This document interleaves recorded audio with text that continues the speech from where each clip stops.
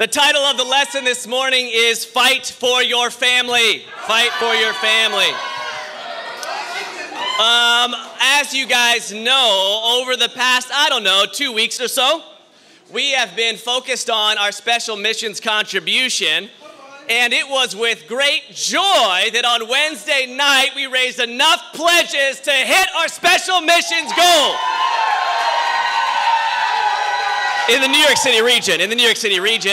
And I know that in New Jersey and in Connecticut, they are bringing home their missions as we speak. And so it's very exciting to know that we are in a church that does fight for their family. Amen.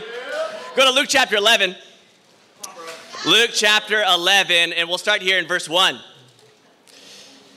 Now, I was thinking about what to preach, and I'm so fired up that we're pledged to hit our goal. Are you guys fired up that we're pledged to hit our goal? But even though we're pledged to hit our goal, I just want to encourage us that, there's a conviction behind what we're doing as a church. And we're going to celebrate, and we're going to feel the victory of what we've done as a family, but I want to hit some scriptures that will help us to understand the heart of what we're doing. Luke chapter 11, verse 1. One day, Jesus was praying in a certain place. When he finished, one of his disciples said to him, "Lord, teach us to pray just as John taught his disciples." He said to them, "When you pray, say, 'Father, hallowed be your name. Your kingdom come. Give us each day our daily bread. Forgive us our sins, for we also forgive everyone who sins against us. And lead us not into temptation.'" Now we know this prayer, it's called the Lord's Prayer. If you are raised like me or Jerome, who I just found out was also raised Catholic, then this prayer is called the Our Father, and you were taught, this was like drilled into you from infancy. And so you memorized this prayer growing up. And I can still say this prayer from memory. Sometimes if I'm emotionally stopped up and can't find words, my subconscious brain goes to this prayer. Because that's what was drilled into me as a child. But we understand that this isn't the only prayer that Jesus prayed. I mean, one of my favorite prayers is in John chapter 17. It's an entire chapter of Jesus just pouring his heart out in prayer. And there's so many things that Jesus prayed for. It says Jesus lived a life of prayer, constantly crying out. It says in loud cries, in tears to God. I imagine if Jesus were praying this prayer, he would be praying it with a zeal and a passion, calling on God to really come into his life and answer this prayer. Right. It's awesome here. I love verse 2 because he praises God, says, "Father, hallowed be your name." But then he says, "Your kingdom come." And I think always on Jesus' heart was the establishment and the advancement of God's kingdom to come down onto the earth. I liked Daniel and Rebecca's welcome. They're talking about ascending. We're ascending church, but only if we're an ascending church. Amen? But it's cool. The only way that we can be an ascending church is if the church first was descending into the world through the Holy Spirit so that we can have a church on earth. And that is what Jesus came to establish. I believe that Jesus, he understood, obviously he's God in the flesh, but Jesus understood exactly what he was fighting for in his ministry. In his 3-year ministry, he had a vision for God's kingdom that had not yet come into the world, but was going to come into the world in Acts chapter 2, and what that meant for the salvation of souls all over the world. And we're going to talk about that a little bit this morning. The vision that God has for his kingdom was a vision that he had way before Jesus even came and started his ministry. Going all the way back to the Old Testament, you can literally study out hundreds and hundreds of years of prophecies where God was laying the foundation for his kingdom to come. And it wasn't just the physical kingdom of Israel. No, it was the spiritual kingdom that was going to be for all nations, all tribes, all languages. And that was going to be the kingdom that we were going to be a part of. That was all part of God's plan. I believe Jesus saw that history unfolding before him before he was even born into the world. And he knew how important it was to establish his kingdom. Let's go to point number 1 here. Point number 1 is starting with the heart. Starting with the heart. Go to Ezra chapter 1. Ezra chapter 1. Now, we're part of a movement. We're called the Sold Out Discipling Movement. Okay, you guys heard this before? The sold out discipling movement. Now, it's around missions time that you find out that that's like not just a catchphrase, but like you literally are sold out. You know what I'm talking about? Like you literally are sold out for the advancement of the kingdom. You know what I mean?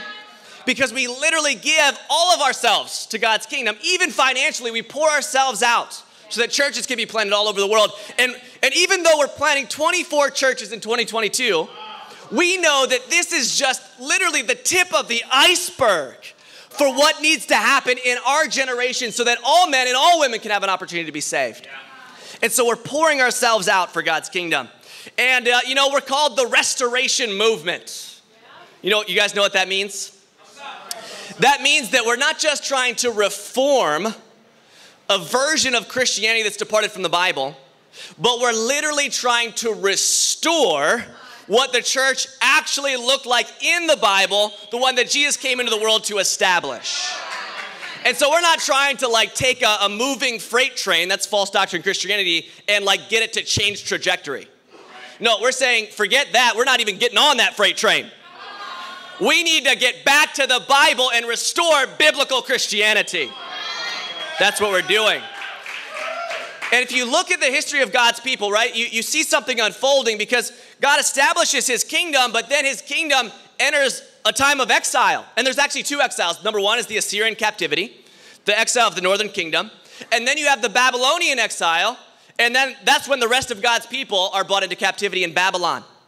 And what happens here with Ezra, we're in Ezra chapter 1, it's the beginning of the restoration of God's kingdom in the Old Covenant. And it's a really interesting thing to study out because you had people, a few of them who were alive during the exile. They had seen the Old Kingdom. And then you had an entirely new generation of people who didn't even see it, who were born in Babylon, born in captivity. And they were going to be sent back to restore Israel. Let's read here, Ezra chapter 1. It starts with the heart. Ezra 1, verse 1. In the year of Cyrus, king of Persia, in order to fulfill the word of the Lord spoken by Jeremiah, the Lord moved the heart of Cyrus, king of Persia, to make a proclamation throughout his realm and to put it in writing. Now, this is actually a confirmed historical fact. They've dug up the proclamation that Cyrus made and dated it, and it's historically confirmed that Cyrus actually issued this decree. And literally sent them back to Jerusalem to rebuild the temple. Verse 2, this is what Cyrus, king of Persia says. The Lord, the God of heaven, has given me all the kingdoms of the earth, and he has appointed me to build a temple for him at Jerusalem in Judah. Any one of his people among you, may his God be with him, and let him go up to Jerusalem in Judah and build the temple of the Lord, the God of Israel, the God who is in Jerusalem. And the people of any place where survivors may now be living are to provide him with silver and gold, with goods and livestock, and with freewill offerings for the temple of God in Jerusalem. Then the family heads of Judah and Benjamin and the priests and Levites, everyone whose heart God had moved, prepared to go up and build the house of the Lord in Jerusalem. It starts with the heart. This is really powerful because the decree is issued, and why was the decree by Cyrus issued for them to go back to Jerusalem? Well, because it says the Spirit of God moved the heart of a secular emperor.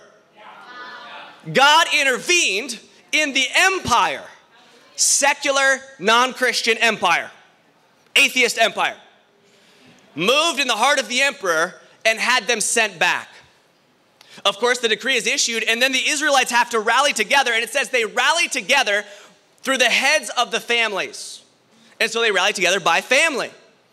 And it says everyone, this is what it says in the scriptures here, word for word, right?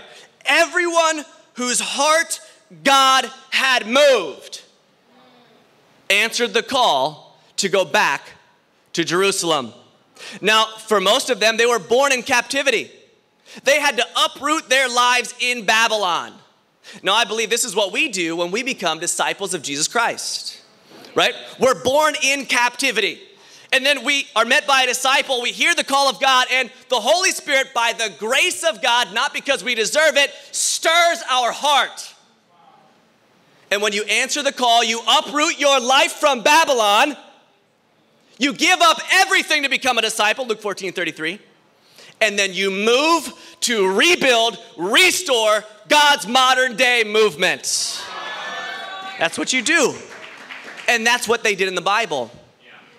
They were giving everything that they had.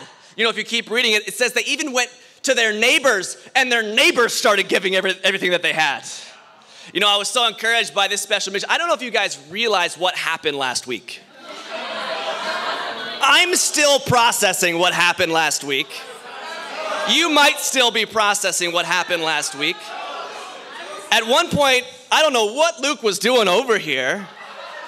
My job was just to record numbers and make sure we hit the goal, and I have no idea what happened. I just know at some point we hit the goal. And it was amazing. And you saw hearts moved by God. You know, we have single moms in our fellowship who were going door to door, asking their neighbors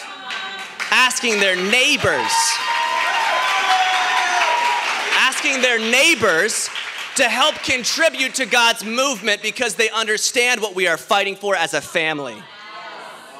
You know, I want to put something on your heart this morning. The success or failure of God's church depends upon the hearts of the disciples to be moved by the Spirit of God. We got to say that again. The success of God's church depends on the hearts of the disciples to be moved by the Spirit of God. And that is how God has always worked, all the way back to the time of Ezra. We saw disciples that are following the Spirit of God. That's you guys. We saw needs met because disciples were prompted by the Spirit to sacrifice in ways that they've never sacrificed before. Disciples of Jesus Christ. You know, I think I'm still trying to figure out the exact gap we hit, but it's got to be over $100,000. It's got to be. It has to be, just in last week alone, it has to be over $100,000. The disciples rallied together. Bible talks were hitting their goal. Confetti was being launched in the air. There's still, I think some confetti is going to be a permanent fixture on this floor here. And then even towards the end of it, there was still a $20,000 gap, and disciples were like, I'll give $1,000, I'll give this much, I'll give this. Some disciples were like, I'll give $10, you know. But whatever they had, they were just giving. They were just giving. Because we understand the prompting of the Spirit to rebuild God's kingdom. You know, I was really excited about the raffle, and I'm so grateful. I wish I would have had that idea earlier in the year. But amen, to God be the glory, around April 30th, I was like, you know what, I wonder if we can pull off a raffle. And we had done a raffle before in 2018, but we had to get a license, and we found out like halfway through that raffle, I think, that we had to get a license. And it was a very big raffle, and so I'm pretty sure it was like a week before we got the license before we actually like did the drawing for the raffle. And so I knew that we had to have a license to do a raffle, but I just wanted to look it up to see if there was anything that we could do. And I looked it up, and I realized that you can do a charitable raffle without a license as long as you don't raise net proceeds above $30,000. And so I thought, you know what? $30,000 is $30,000. If we can do a raffle for $30,000, that's awesome. Let's do this raffle. And so we, you know, kind of last minute put the raffle together and just started shooting messages out. And the disciples rallied in the professionals region. We literally hit the goal of the raffle, which was to raise $30,000. And then on Saturday night, as we were doing the drawing for the final prize on Saturday night, you know, we were praying together over live stream and everything. And I was just praying, God, please move somebody's heart to help us get to $35,000, because then we can offset the cost of the prizes. And right after I finished the prayer, I looked at my computer and somebody donated a little bit over $2,000. And we finished at $35,000 flat. $35,000 flat. And I was just blown away at the generosity of those that allow their hearts to be moved by God. Awesome. You know, it starts with the heart. And I think as disciples, we need to build a conviction over time to protect our hearts, to guard our hearts. Because if it starts with the heart, and it's really a relationship with God that's driven by our heart for God, then Satan's gonna do everything that he can to attack your heart. Because he doesn't want you to be a sold out disciple. And if he can stop the movement, if he can stop the exiles from leaving Babylon and going back to Jerusalem and rebuilding the temple, then he's gonna do everything he can to stop it. And so we have to guard our hearts. Go to Proverbs chapter 4. Proverbs chapter 4, and I quote this passage a lot, and I thought, I should read this passage because I realized that this was a passage when I was a young disciple. It was one that I was discipled on a lot. And you can only imagine why, but I had to be discipled on this passage a lot. And because I was discipled on it so much as a young Christian, I think I started to take the passage for granted. And only recently have I realized that if we take this passage for granted and we don't have a deep conviction on this passage, then there's a real danger that Satan could come in here and destroy what we have in our church. Because we have the kingdom, not a physical kingdom, the kingdom of the heart. And we have to guard it. Proverbs 4:23, it says, above all else, guard your heart, for it is the wellspring of life. The 2011 version, I believe, it says, for your life flows from it, or something like that. Above all else, guard your heart. We have to guard, we have to protect our hearts from the desire to be in Babylon. We have to protect our hearts from the desire to build our own kingdom. We have to protect our hearts from the desire to be corrupted by the world, to give in to impurity and all these different things, greed, the deceitfulness of wealth, those things that Satan wants to put in our heart to stop the advancement of the kingdom. And we have to protect it with everything that we have. What Satan did to Adam and Eve right in the very beginning was to try to get into their hearts, to corrupt their hearts, right? He says to Eve, did God really say that's what you're supposed to do? And so it starts with just questioning these basic convictions of the Bible. Do I really have to do that? Do I really have to be a sold out disciple? Do I really? And Satan will use hardship, he'll use pain, he'll use discouragement, he'll use whatever he can get his hands on to stop the victory of the forceful advancement of God's kingdom. And we have to guard our hearts. I was thinking and meditating on that passage, like, man, I've got to do a better job of helping my brothers and sisters to guard their hearts. I've got to do a better job. I've got to make sure I'm guarding my heart and helping other people guard their heart, because that is what the kingdom of God is all about, having a pure heart. Go to Matthew chapter 18. Matthew chapter 18, verse 1. One of my favorite Bible talk passages here. It's a great Bible discussion scripture. And I think Jesus had a fierce desire to protect his children from being corrupted by the world. And you can read about it here in this passage, Matthew 18, verse 1. At that time, the disciples came to Jesus and asked, who is the greatest in the kingdom of heaven? He called a little child and had him stand among them. And he said, I tell you the truth, unless you change and become like little children, you will never enter the kingdom of heaven. Therefore, whoever humbles himself like this child is the greatest in the kingdom of heaven. We'll stop there. Jesus had a conviction. In order for us to be in God's kingdom, we have to change our heart. We have to change our heart. In Ezekiel, it talks about part of the prophecy of the new covenant was that when you get baptized into Christ, the promise of God was that he would take from you your heart of stone, hard heart, and then give you a heart transplant. And he would put in you a heart of flesh, a soft, humble, innocent, childlike, faithful, not fearful, heart. That was the promise of God. And that heart transplant happens for every baptized disciple of Jesus Christ. The reason why we don't baptize kids is because they already have that heart. And that's why Jesus doesn't say, go baptize the kids. He says, hey, you adults, repent and be like these kids. Otherwise, you have no chance of entering the kingdom of God because it's a kingdom of the heart. You know, Jesus' defense of these children is intense. Look at verse 5. And whoever welcomes a little child like this in my name welcomes me. But if anyone causes one of these little ones who believe in me to sin, it would be better for him to have a large millstone hung around his neck and to be drowned in the depths of the sea. There's your, meek and mild Lamb of God right there.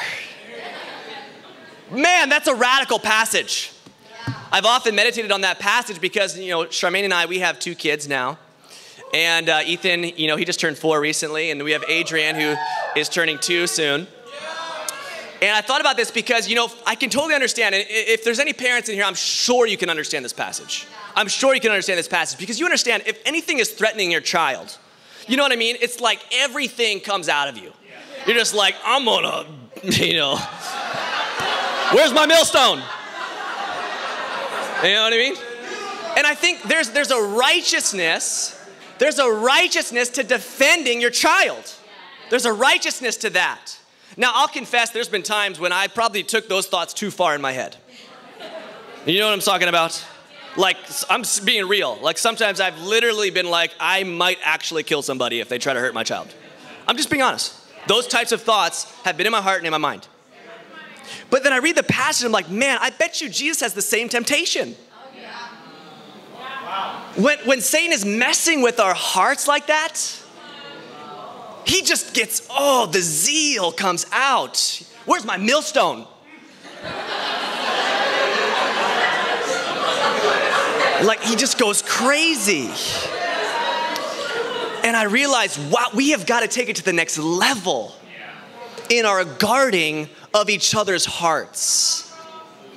Are we willing to fiercely defend the purity of our hearts on every level? The purity of our hearts. Because Jesus is going to defend it. Jesus is going to defend it. And we don't want to be working with the enemy here who's trying to corrupt our hearts. We want to be defending the integrity of each other's hearts. I was thinking about some things that Satan tries to use to corrupt our hearts. Bitterness, resentment. In Hebrews chapter 12, it talks about, you can just write it down. It says, let no one miss the grace of God. There's a responsibility on us to make sure no one misses the grace of God. Because a bitter root, it says, a bitter root can grow up in our hearts and defile many. Bitterness defiles the kingdom of the heart. Resentment. We have to attack these things. To my shame in the past, I'm just going to be real with you guys.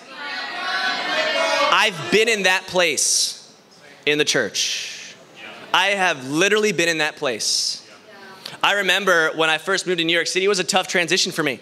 I had given up my career to go into the ministry, and I was asked to come out of the ministry and move to New York, the only place more expensive than where I was just living.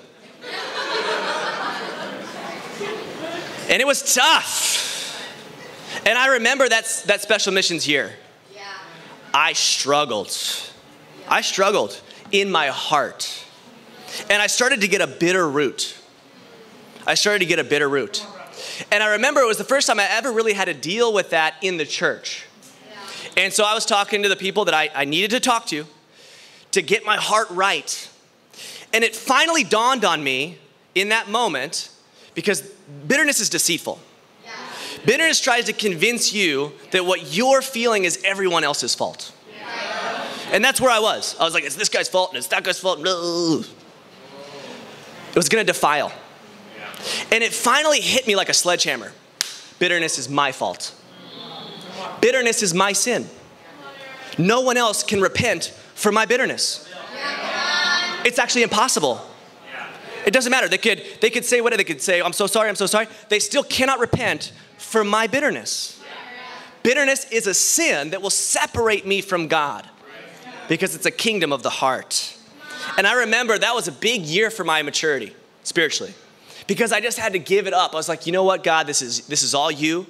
This is your plan. I'm just going to give my very best and stop thinking about everybody else. Just give my very best to you. And that's it. And let you deal with the rest.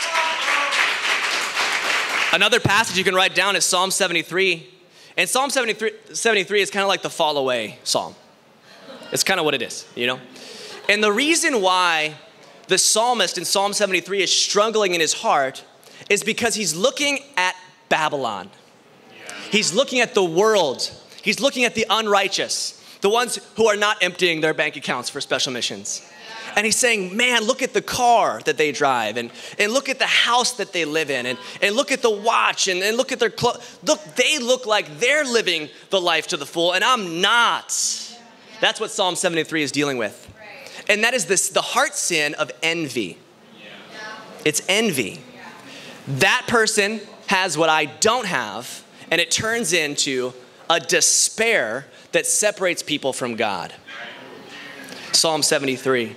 And you know, the psalmist in that chapter says something really intense. He says to God in prayer, God, in vain I have kept my heart pure. Wow. I'm like, wow, that's such an intense thing to say. That is not vanity at all. I mean, that's what you have to do to have a relationship with God.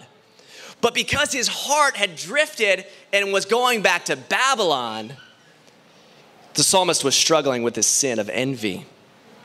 You know, sometimes we have to take these feelings to God and just be real. And we have to remember, and what got the psalmist out of those feelings was that the psalmist went to God, and it says he remembered that he was in the sanctuary of the Lord. And he was able to restore a righteous heart before God. In Titus chapter 1, verse 15, it says, to the pure, all things are pure. To the pure, all things are pure. You know, sometimes when we're struggling with criticalness, we have to just examine our hearts, say, okay, is my heart pure? I'm trying to equip you guys to guard your heart. I want to equip you guys to guard your heart.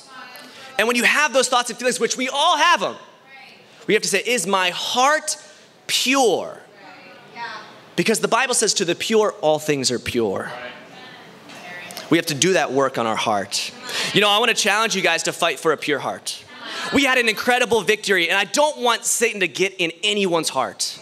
And I want to challenge you, fight for a pure heart so that we can fight for our families and continue to evangelize the world. An easy way, confess your sins, but I'm just going to put a little practical here. Proverbs 28:13 says, confess and renounce your sins. Don't vent your sins. Confess and renounce your sins. That's how you deal with the heart and get it pure again. Amen. Point number 2, rebuilding the walls. Go to Nehemiah 4. Nehemiah 4. Now Ezra, he was sent, and they started to rebuild the temple. And then Nehemiah was sent, and they started to rebuild the walls. And so they had to start with the foundation, build the temple, and then repair the walls that were guarding the kingdom. Nehemiah 4, verse 10. Meanwhile, the people in Judah said, the strength of the laborers is giving out, and there is so much rubble that we cannot rebuild the wall. Also, our enemies said, before they know it or see us, we will be right there among them and will kill them and put an end to the work. Then the Jews who lived near them came and told us 10 times over, wherever you turn, they will attack us. Therefore, I stationed some of the people behind the lowest points of the wall at the exposed places, posting them by families with their swords, spears, and bows. After I looked things over, I stood up and said to the nobles, the officials, and the rest of the people, don't be afraid of them. Remember the Lord, who is great and awesome, and fight for your brothers, your sons and your daughters, your wives and your homes. When our enemies heard that we were aware of their plot and that God had frustrated it, we all returned to the wall, each to his own work. From that day on, half of my men did the work, while the other half were equipped with spears, shields, bows, and armor. The officers posted themselves behind all the people of Judah who were building the wall. Those who carried materials did their work with one hand and held a weapon in the other. And each of the builders wore his sword at his side as he worked. But the man who sounded the trumpet stayed with me. Then I said to the nobles, the officials, and the rest of the people, the work is extensive and spread out, and we are widely separated from each other along the wall. Wherever you hear the sound of the trumpet, join us there. Our God will fight for us. Point number 2 is rebuilding the walls. You know, number 1, they realized that the state of disrepair of the walls is something they had to start to deal with, right? Because their enemies were plotting against them. And so it's the same thing for us, right? We have to understand that this is a spiritual battle. And so we have to make sure that the walls are in good repair. Now it says before they could even start to repair the walls, they had to clear out the rubble. You guys with me here? And so that's kind of what I'm talking about. We have to clear the rubble out of our hearts. If there's anything there that Satan's gonna use to keep us from being fully invested in God's kingdom, you gotta clear out the rubble so that you can start to get at your post at the wall and start to rebuild the wall with the other disciples. And we have to understand that the second thing was that the kingdom of God requires every man, every woman, and maybe even every child to be at that wall. Because wherever the wall is exposed, God puts us there to defend it, us and our whole family. And he says, I need you to repair this wall and defend it at the same time. You know, we have to understand that we are fighting for our families. We are fighting for our families. You know, I'm so grateful to be in the kingdom. Like, it's just crazy. I'm just so grateful to be in the kingdom. Like, when I saw the sacrifices of you guys, I was just blown away. People were selling cars. Multiple disciples were selling cars. People were just emptying their accounts. People were going into their savings. Andy almost sold his guitar. I don't know if he did it. Do you know how much Andy loves guitars? People were doing crazy stuff. When they saw that other Bible Talks hadn't hit their missions, even though their Bible Talk already hit it, they heard the sound of the trumpet, they left their post that was already rebuilt, and they went and helped that other Bible Talk to rebuild their post. Everybody was fighting for their families. It says in the scripture there, remember the Lord who is great and awesome. Remember the Lord who is great and awesome, and fight for your brothers, your sons, and your daughters, your wives, and your homes. There's a great quote, one of my favorite quotes. A man fighting for his family is worth more than 100 soldiers. A man fighting for his family is worth more than 100 soldiers. You know, when I was the youngest growing up. And my brother, when I was at home, my brother was the enemy. When I was at home, my brother was the enemy. He threw me down a flight of stairs one time. True story. True story. I mean, like, there was some stuff. I mean, one time he like hit me in the head with a controller, and I wanted to make him feel bad, so I ran to the kitchen and I put ketchup in my hair. And I was like, ah. And he was like, oh my gosh. You know, this is my relationship with my brother. But even though at home he was the enemy, you know what? When I was at school, nobody messed with me. Not because of me, but because they knew if they messed with me, some crazy kid was around here somewhere that was my older brother, and that was gonna get sorted out real quick. And I remember, I have in a weird way, fond memories of those times.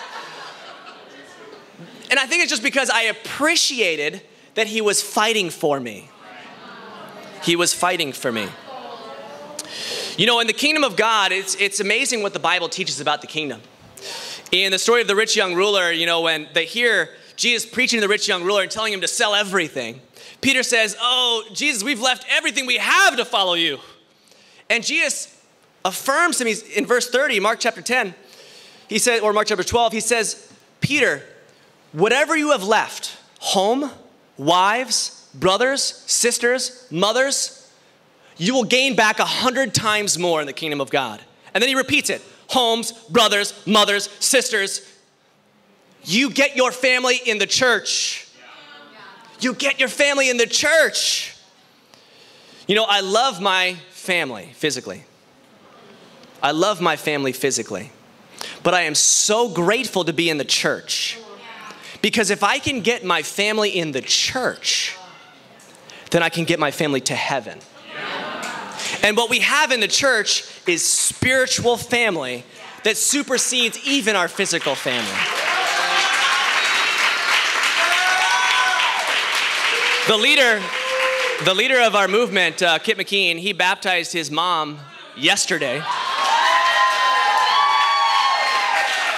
After 50 years of prayer for his mom. She's 93 years old. After 50 years of prayer for his mom, and after talking to her every day, reaching out to her every day and checking in on her, Kip has never compromised his convictions about the kingdom. But he also didn't stop loving his mom. And it was because of his convictions that a 50-year prayer was answered and his mom just got baptized. Amazing. Amazing. You see, Jesus' goal is to break down the walls that we erect in between one another. That is his goal, right? Because we have all these walls that we put up, and back then it was Jew versus Gentile. And Jesus had to literally go to the cross to demolish that boundary. And now it's, the church, it's just a church. It's just a church. It is not just a church. This is your home. This is your brothers. This is your sisters. This is your fathers. This is your mothers. And God wants us to fight for our family. Clearing out the rubble. It's a spiritual war. It's a spiritual war. They were on the walls and they knew they were in a battle. Now, they literally did not have the luxury of not going to that wall. They didn't have the luxury because they knew if they didn't have their families posted at the wall that their enemies were going to get in and destroy the kingdom. And so they had to bring everybody to the wall. Everybody had to be fighting. I think about what's going on in Ukraine and the disciples in Ukraine. I can't imagine being there. I can't imagine. I look at the videos and the pictures sometimes, and literally it's just apartment buildings that are crumbling because they're getting bombed. And every day it's a different apartment building. And I'm thinking to myself, what if that was my apartment building? What would I do? When you're in a war, you do not have the luxury of staying at home. There is no neutrality in times of war. You have to pick up your Bible and pick up your spiritual weapons here and get to the front lines of the battle. And we're posted by family. Go to Ecclesiastes chapter 4. Ecclesiastes 4, verse 7. Let's start in verse 9.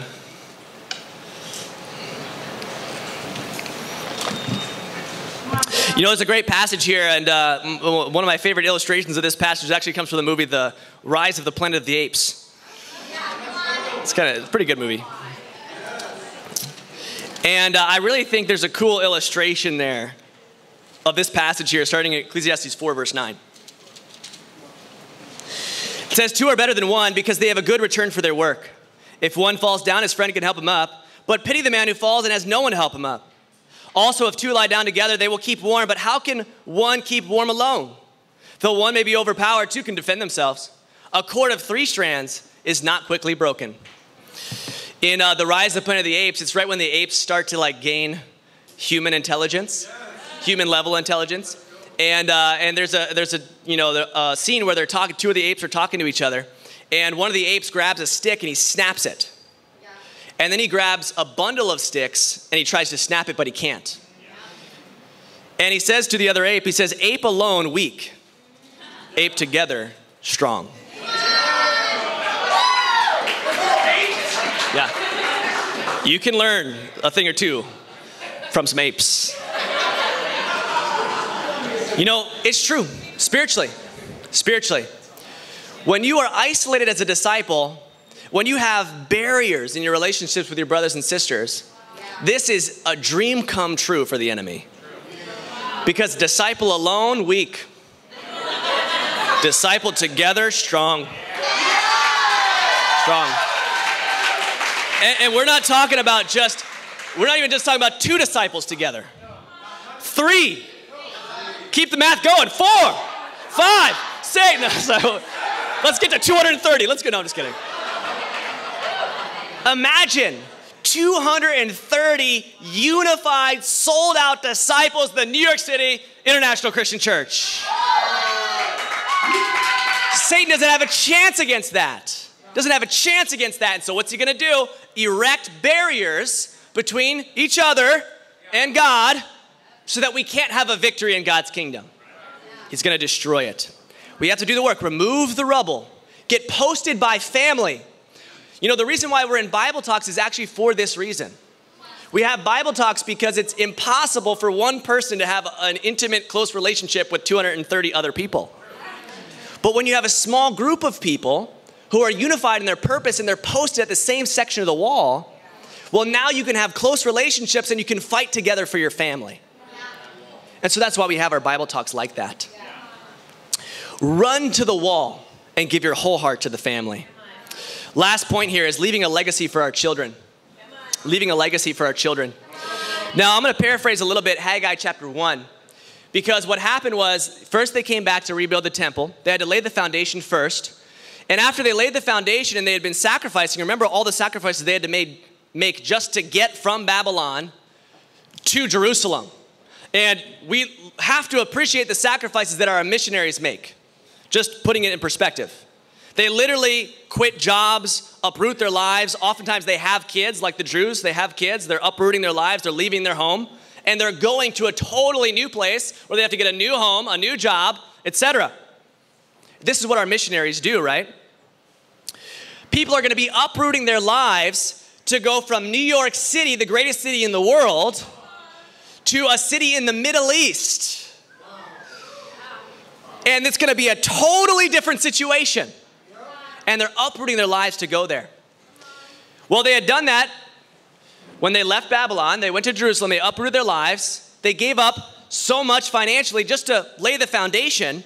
But then it tells us in Haggai 1 that after the foundation was laid, many of them started to go back to build their own personal homes. And so they stopped giving to the work of the Lord, and they were focusing on building their own houses. So what does God do? God sends them Haggai and Zechariah, and Haggai and Zechariah come in and start to preach and remind them of why they're back in Jerusalem.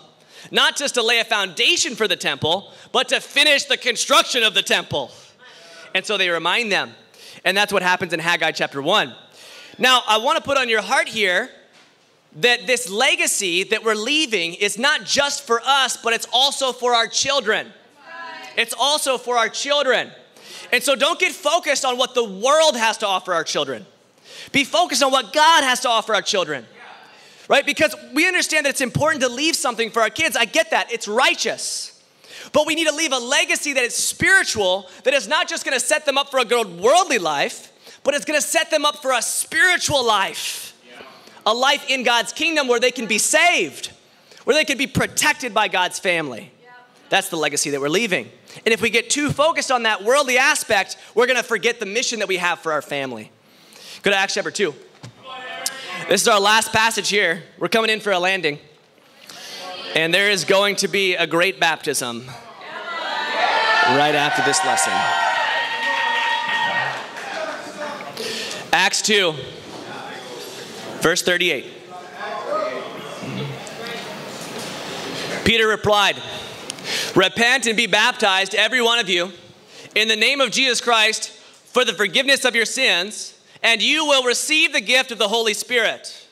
The promise is for you and your children and for all who are far off, for all whom the Lord our God will call." With many other words, he warned them and he pleaded with them, "Save yourselves from this corrupt generation." Those who accepted his message were baptized, and about 3,000 were added to their number that day.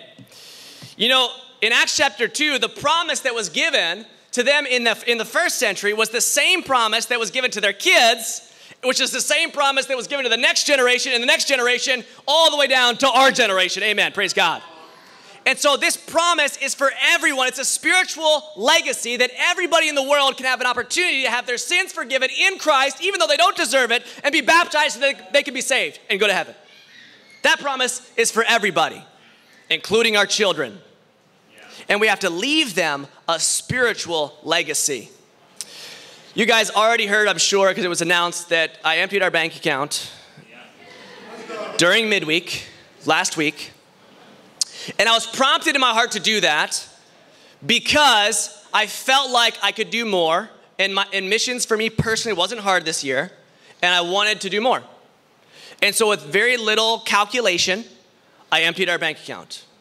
With very little thinking into the future or planning, I emptied our bank account. I didn't think about how we were going to pay the electric bill. I hadn't actually paid rent yet. I emptied our bank account. And I felt fired up to do it. And I went home and I told my wife.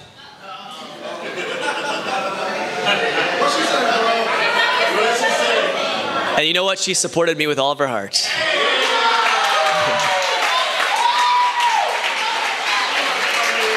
You know, but because I didn't think about it at all, she reminded me that it was Ethan's 4th birthday in 2 days. And we had a plan. You know, he wanted to have a birthday where it was going to be, you know, cars and stuff like that, cars-themed birthday. And because I had spent all of our money, there was no way for us to really do that. There was no way for us to do that. And I realized that was a little tough. That was a little hard. Not because we lost money, but because Ethan couldn't have the birthday that he necessarily had envisioned. And that was a little tough, you know? And I started thinking about it. I was like, you know, I didn't even think about that, but that's true. And then Jesus, Charmaine. That's how much I love you, I guess. And then Charmaine said something really that hit me. She said, Ethan's birthday is going to be around special missions every year. And I was like, wow, that's true too. That's true too. And I meditated on it. I really thought about it. You know, I was like, you know, that is actually a huge blessing from God. Wow. That is a huge blessing from God. Because what I want Ethan to learn from his mom and dad is not that he always gets what he wants, but that we're totally invested in the kingdom of the heart, the kingdom of God. And if that means that his birthday, by the providence of God, is going to be an annual reminder that we give everything to God's kingdom, then I'm grateful that Ethan gets that reminder. Because he's going to grow up knowing what's more important than anything else in this world. I got a phone call from Tyrone and Lori yesterday. Tyrone and Lori were a couple that we baptized in New Hampshire that's part of the Manchester mission team. I've shared about them before. They were the couple that would have died on an airplane, but instead went to Bible talk. And Tyrone and Lori, they called us yesterday, and they said, we just wanted to call you to express our gratitude because we just emptied our bank accounts for missions. And I was like, okay, man. And they told a really funny story. I guess Mike Patterson is sharing a lot of the stuff that you guys are doing in Boston right now to inspire the church. And one of the things that he shared was that disciples were emptying their bank accounts. And Tyrone and Lori said, well, you know what? If Aaron and Charmaine did it, we're going to do it too. And they were sharing this story with me because apparently they had made that decision separately, and they have separate bank accounts. And so Lori emptied her bank account, and then she went home and talked to Tyrone. And Tyrone was like, I emptied the other bank account. And then they called us and they were like, yeah, we literally don't have any money. But you know what was really cool is this is what they said next. They said, we're so grateful that you guys are our spiritual parents. And I was like, man, that was really encouraging. Spiritual legacy. The legacy that we're leaving our children. You know, to close it out here, I do want everybody to be very fired up. Be very fired up about what we did. But be reminded about why we did it. Why we did it. We did it because we're fighting for our brothers, our sisters, our wives, our children. We're fighting for our family. Guard your heart above all else. Give your whole heart to defending the family. And let's leave a spiritual legacy that's going to evangelize the world in this generation. To God be the glory.